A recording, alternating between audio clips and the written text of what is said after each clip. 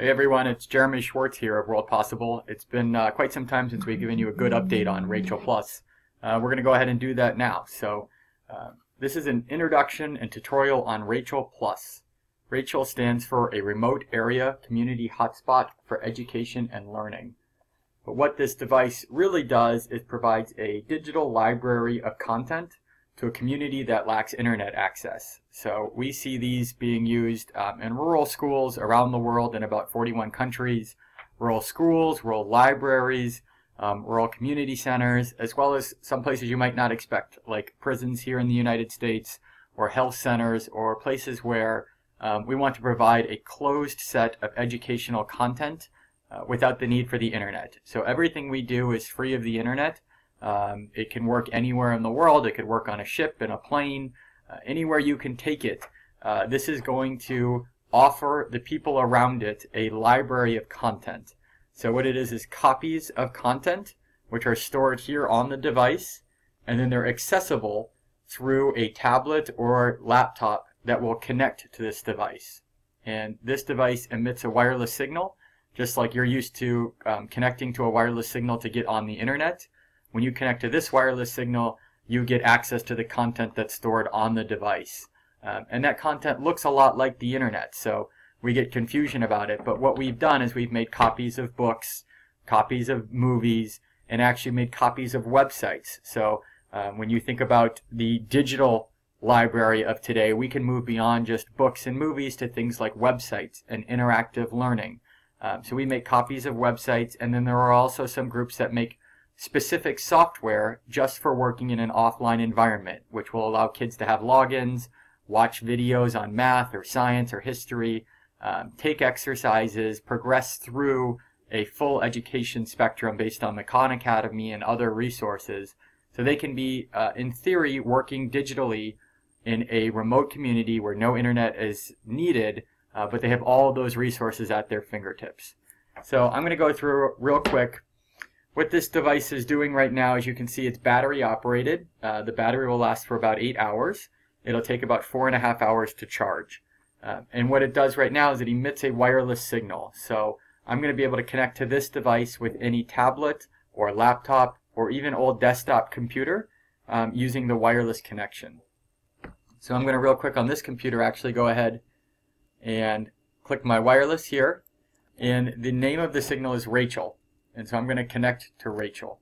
And you can be doing this on any device you want. Here I'm using just an old Lenovo laptop. A lot of people deploy Chromebooks to build a lab around Rachel, or they use things like the Amazon Kindle Fire, which is a rugged, low-cost tablet, or they find old desktops that have been lying around for years, and they either put wireless cards in those, or they can actually use cable to network all of these things together. But there's a lot of different devices which can connect to Rachel.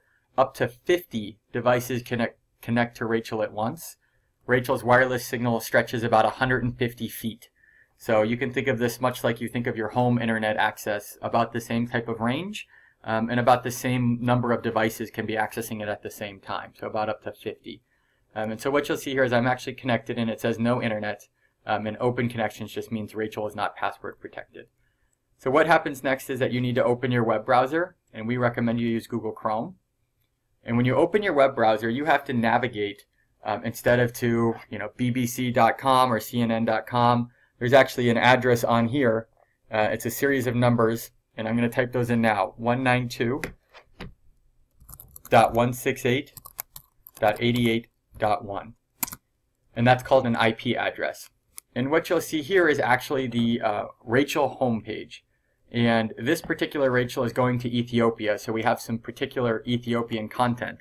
But each one of these modules here is actually a copy of a website, or a collection of books, or a collection of videos. And we call each one of those things a module. So we have some particular content for particular countries, but in general, we deliver with a general set of content that we think is most valuable for English, Spanish, or French speakers right now. And just to briefly go through that, I'll take you through some of the content that's here on Rachel, as well as some of the key features, which includes allowing users locally in the field to upload content. So if you're working in a community that has no internet, but the teacher goes to an internet cafe, downloads a couple YouTube videos, grabs a digital copy of the local textbook, she can come here and she can choose to view and upload content. And she'll have a password to get into this right up here. And we'll try not to give out some of those passwords as we go through the video here. But what this allows her to do is to create lessons by uploading content that she has collected locally, or he. And part of that is building this library. And once she's built, or he's built the library, she can choose to allow students to have access to it. She can arrange content by classes. She can tag it to certain grades. And this is one key feature of Rachel, is the ability to people to upload their own content. The content that you upload from here is usually just movies, PDFs, Word documents, lecture notes, the kind of thing a teacher might use to run a classroom. It's not full websites in this section here. Full websites I'm going to show you right now. Now coming back to Rachel, I'm going to briefly scan through and just tell you a little bit about each of these modules that we include on our default version, which is always growing. It includes KA-Lite, which is produced by the Foundation for Learning Equality. KA-Lite is a special module because the students in KA-Lite can create a login, and they would sign up here for a login. User, Jeremy Schwartz.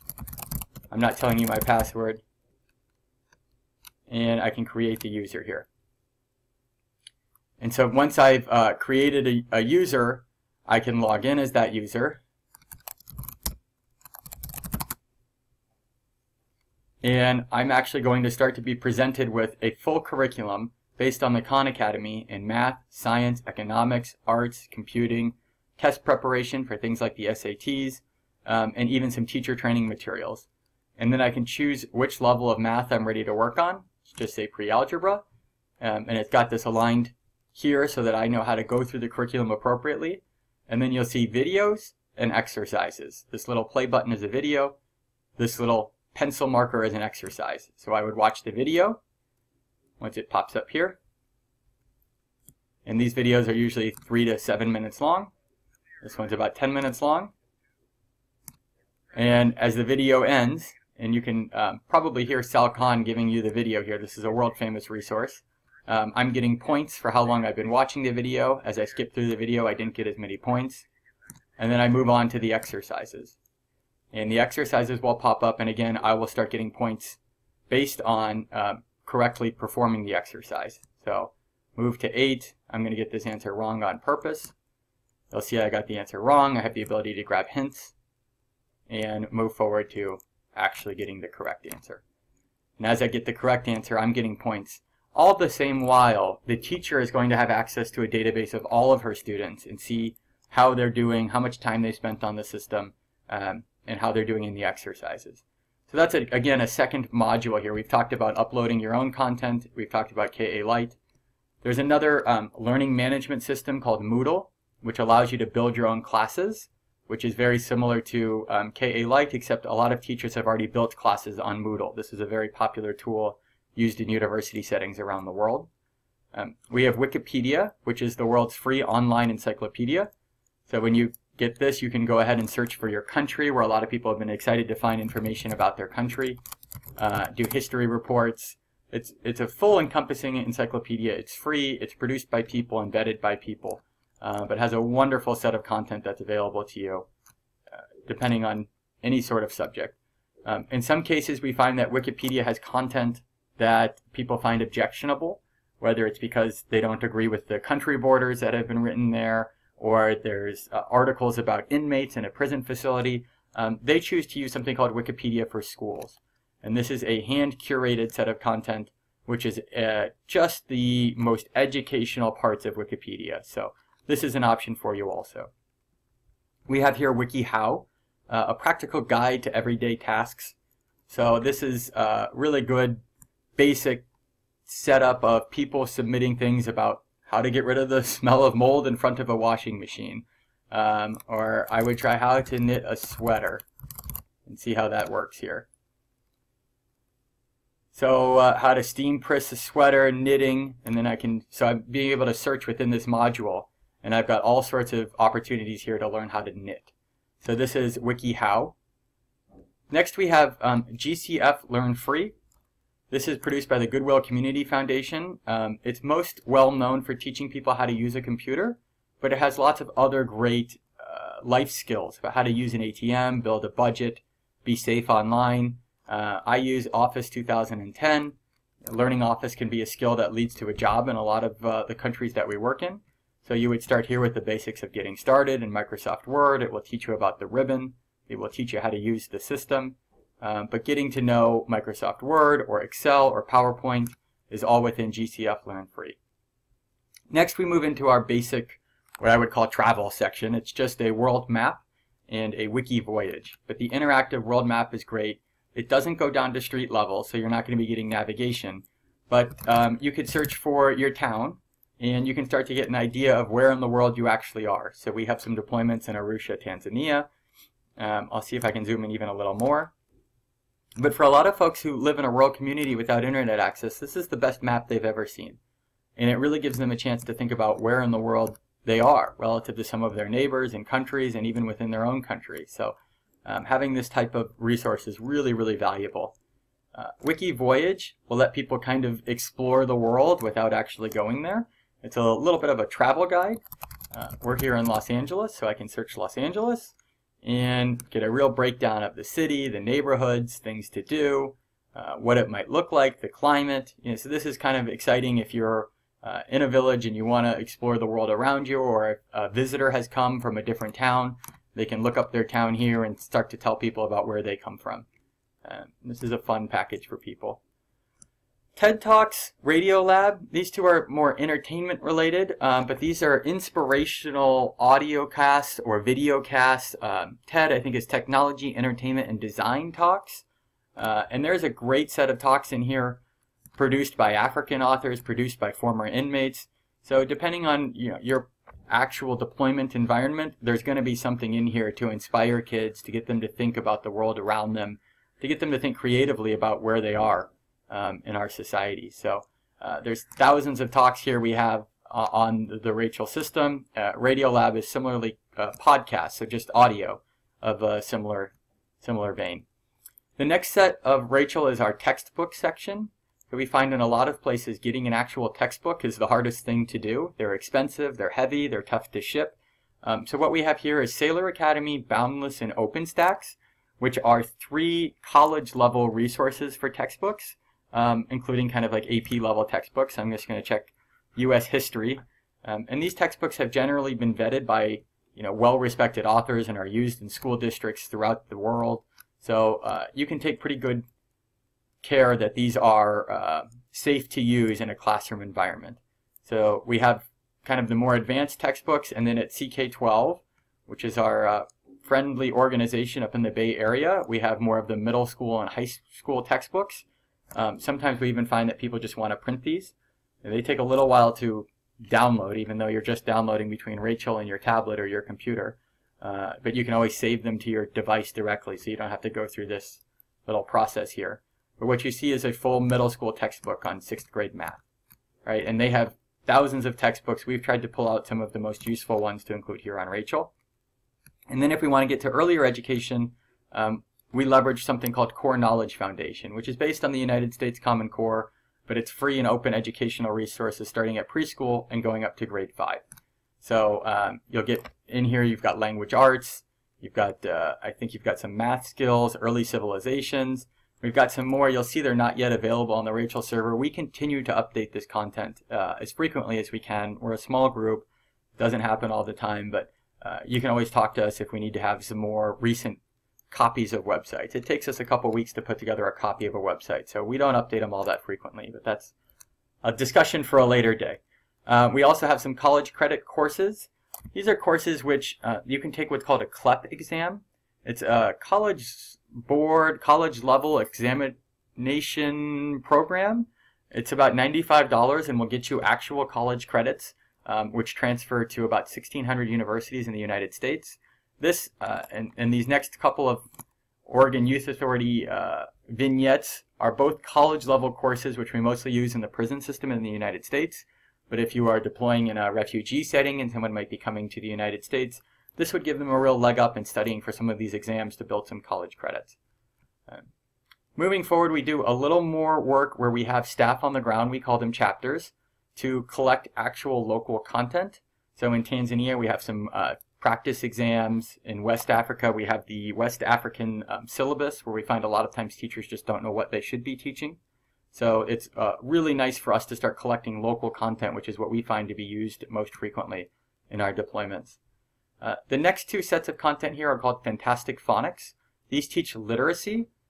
Fantastic Phonics for Adults teaches literacy for vocational programs, so you'll find it for healthcare or elderly care or even the workplace. And then Fantastic Phonics for Kids will start all the way at the word cat and the letter A.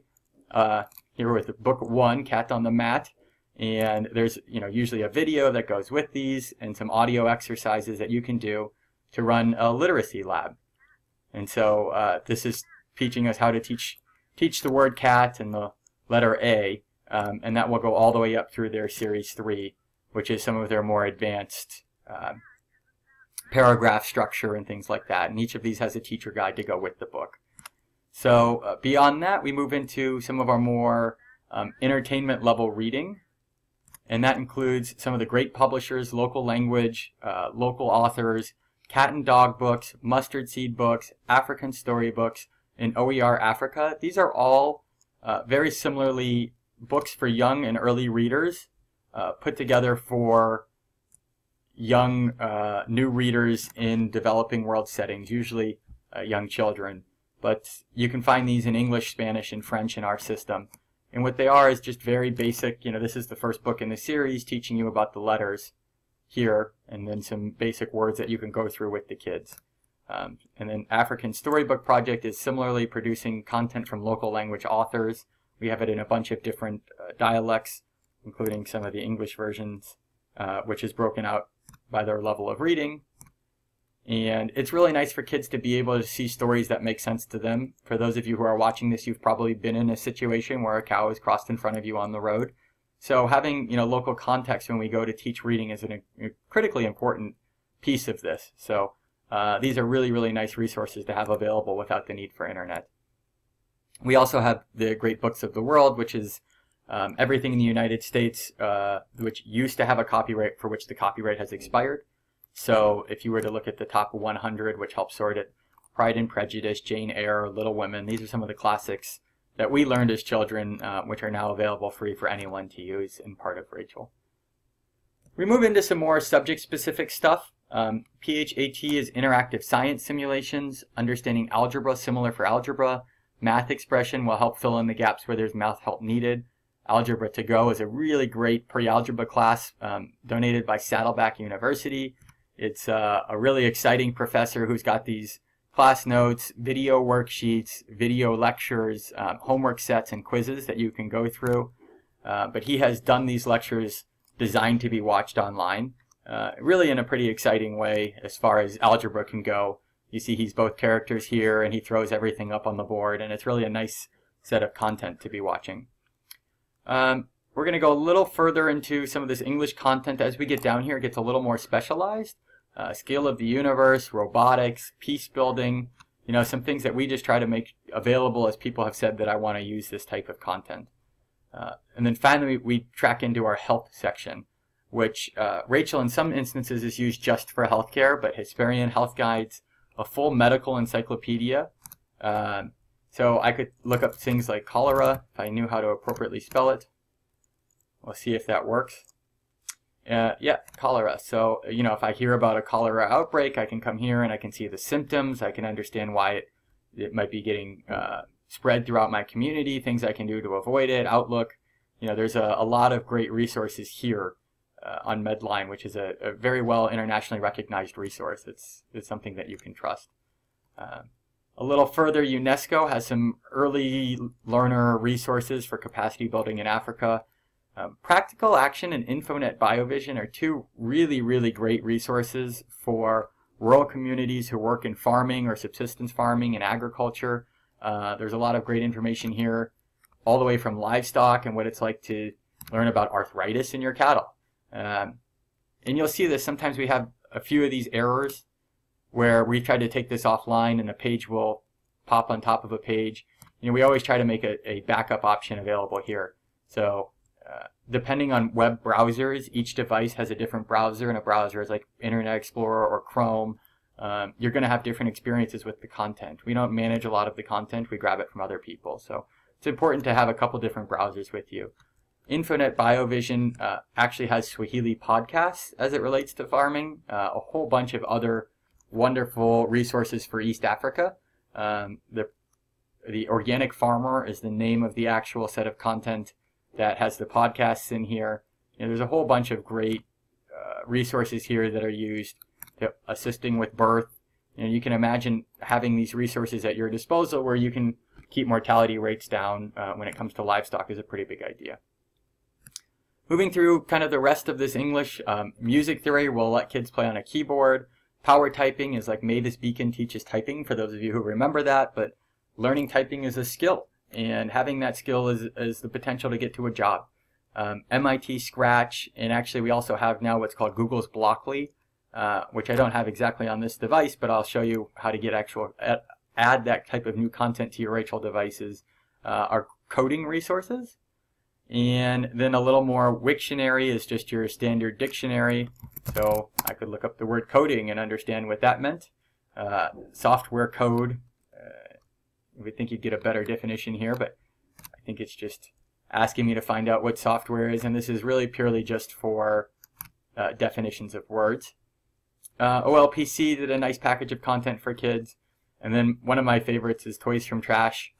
This is a pretty famous set of videos, both in Hindi and in English, about toys that kids can make from the things that other people are throwing away.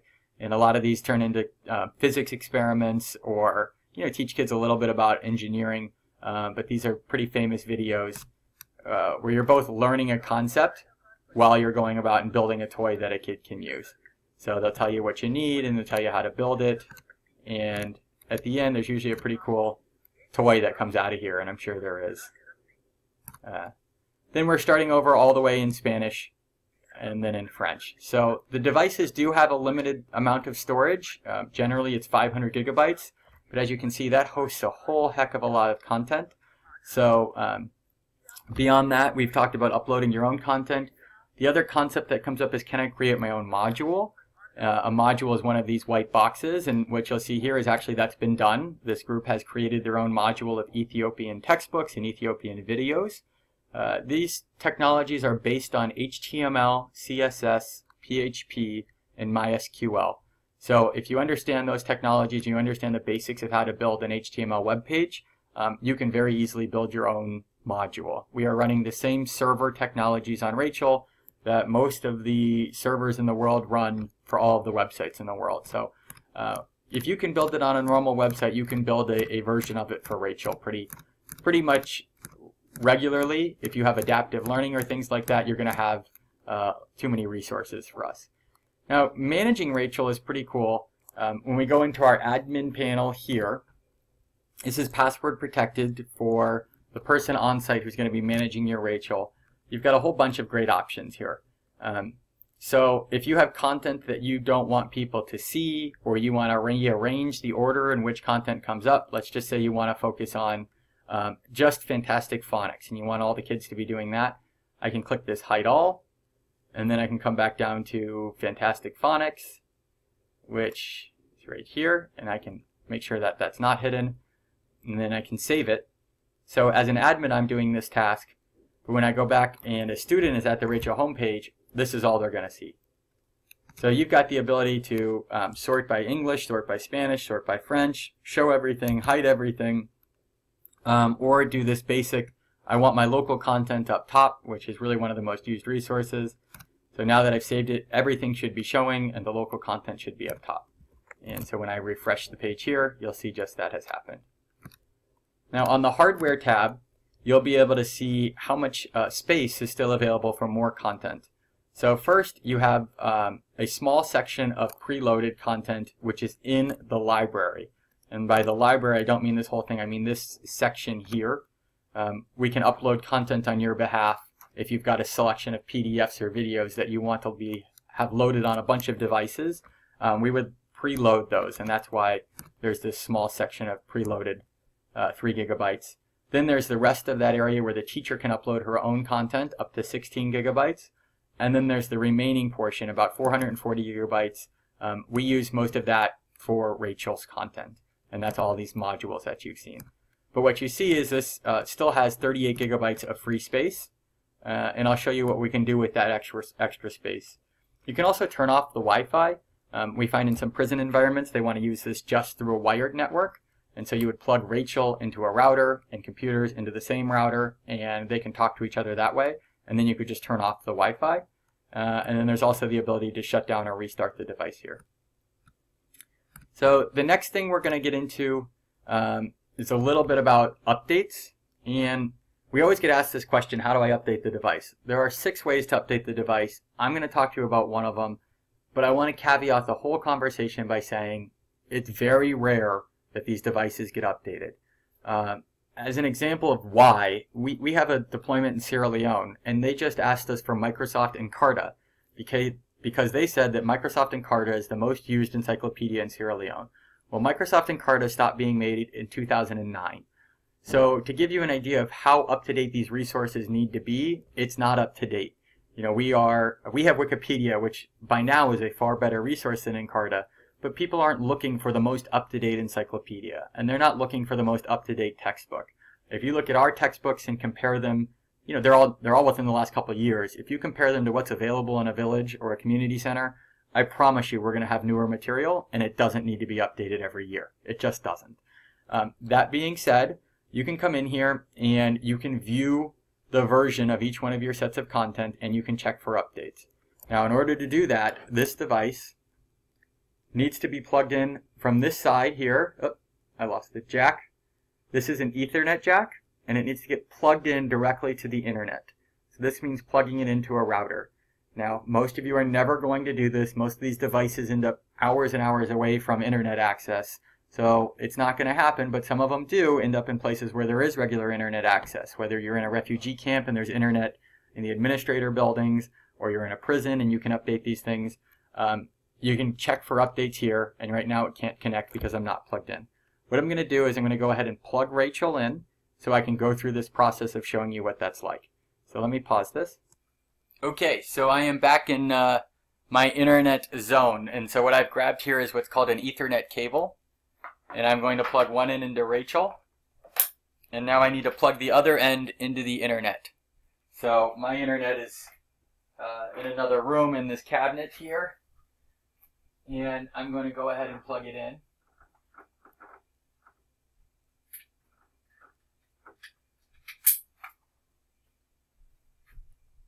So now my device is plugged into the internet. So when I go ahead and actually try this process again, I've got to give it a minute to refresh. Now when I check for updates, it's up to date, and because now this device is online. And then I can go through it and I can choose each module that needs an update. So this Blockly Games has been updated. It was version 0.1, and this ES means it's the Spanish version. I can click version 1.0 and it's actually going to go ahead and update that set of content. And so I'll let this progress through here. So you can choose if you need content to be updated or not. This is a package we're working on right now, so you can ignore that. Same thing. This is the Ethiopian Videos and Books package. And then at the bottom you can choose to update all modules.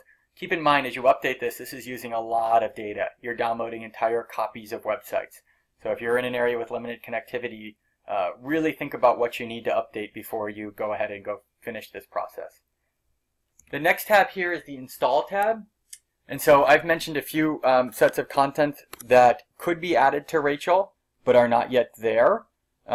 These include all of this content here. So these are modules which we've made but don't necessarily ship with Rachel. Some of it is just because it's specialized. Some of it is because we produce a bunch of Rachels and then we add content later. So I wanted to have Blockly Games in English, as I mentioned that coding resource from Google earlier. What I would do here is just click the download button, and then if you ignore these two packages, which here, I'll just clear that and clear that, you'll see Blockly Games is getting added. And when it's done getting added, it's automatically going to add itself to the Rachel homepage. So If you think about internet speeds, this is about 24 kilobytes per second, which because I'm flooding my network, that's a pretty normal speed to have overseas. Thankfully, Blockly Games is a small package that I'm adding here. But whenever there's updates or new content, if you plug your Rachel into the internet, you'll be able to see it here. And we sort all of this content English first with the EN prefix, Spanish with the ES, French with the FR, Arabic with the AR, Portuguese, PT, German, DE, Hindi. This was a Indian dialect. I'm not exactly remembering what it was at the moment, and same with BO. But you know, limited contents in languages that aren't kind of our core coding language here. So that's finished. If I go back to the Rachel homepage and I refresh, I should see that here that Blockly Games has been added. And so I can go through and I can go through the coding exercises on Blockly Games now. So that's how you would add new content. If you want to make a module, please get in touch with us. We host all of our modules at the website http://oer2go.org. So if you're online and you want to look through the modules, they're all here. And you can actually look at them and get a preview of what those are before you load it on your Rachel.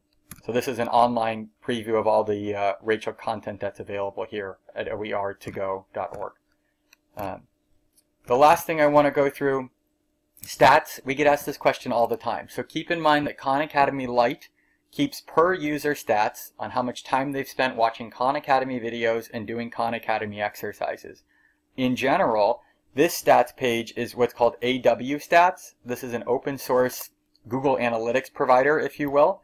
Some of the key things here is to look at how much bandwidth is being used. When you think it paying per megabyte or paying per gigabyte in a lot of these countries, you'll come here and you can find that you've used a few hundred gigabytes worth of content just between Rachel and your students' devices, and you can start to quantify the savings that you have here. You can also start to see which pages are being accessed the most, what time of day they're being accessed, so you can start to get an idea of which classrooms are actually using it. And if you want, you can start to arrange devices to have their own IP address. So you could have a tablet which is always assigned to one student, and then you could see, hey, you know, this IP address really translates to a student. This is how much bandwidth they've used. This is how many pages they visited. This is how many websites they've hit. And again, bandwidth is just between the Rachel device and the client or the tablet. So there is no internet anywhere in here. The last piece of this is your basic kind of settings, just to change the password. And then I'm going to go ahead and log out. So now that I've logged out, another thing worth drawing your attention to is that there's, you know, a battery, a nice battery monitor, and then there's also, you have 2 IP addresses up here. So because when I connected in the beginning via Wi-Fi, this was the address I entered, 192.168.88.1. Now, if I connected this device to a router, which I've done here at my house in order to get on the internet, it gets its own IP address from the router. So now, if I didn't want to use Wi-Fi at all, or I wanted to just have this as part of my existing network, I would connect to my existing network, and I now have this address here. So instead of entering the 192.168.88.1, I enter 192.168.1.52, which I think we all saw was what's called the LAN IP address. And so when I enter that, it's just another way to access Rachel without using Rachel's Wi-Fi. So if you've turned off Rachel's Wi-Fi and you have your own router or your own network set up, you would want to install it over this, which is called a LAN. So if you have a desktop computer which is wired into a network and doesn't have Wi-Fi, this is how you would access Rachel that way. I'm trying to think if there's anything else that I want to tell you guys about Rachel. Let me jump back to my list in the desk and check back in. Okay, of course, I didn't remember to talk about this, but it's everyone's first question. What does it cost? Rachel has no recurring cost whatsoever. Once you've bought a Rachel, you get its content and content updates for free forever.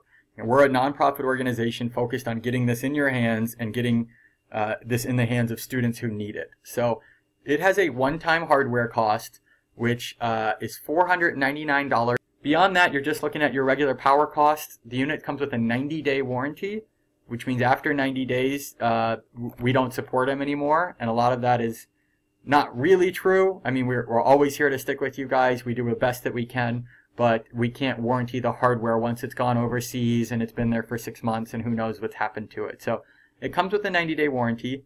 We also sell or offer 2- and 3-year product replacement warranties, which means we will replace the unit once if something happens to it during that period of time. And this is actually something that happens quite a bit. We give you one chance to replace it. It's $129 for that warranty, and it usually gets replaced with the most up-to-date version of Rachel. So the hardware changes, the software gets new. You will lose all of your data, but you will get a new up-to-date with the newest content and the newest speeds and hardware and things like that. If there's anything else, I'm going to have to add another video. At this point, I'm going to sign off. Hopefully you've had a great tutorial and introduction to Rachel. Please do communicate with us via our forums, which you can find a link to at the top of the page here, called Community Forums. I understand a lot of people like to just have a phone call. It's pretty hard for us to have all these phone calls, so if you've watched this video and you post in the forum and you don't get a response, feel free to give us a call. But we are doing the best that we can to reach out to people on the forums so that those questions aren't lost. You know, we end up answering the same question many times, and it distracts from our ability to build you guys a great product. So as much as we can, we try to push all of that support online.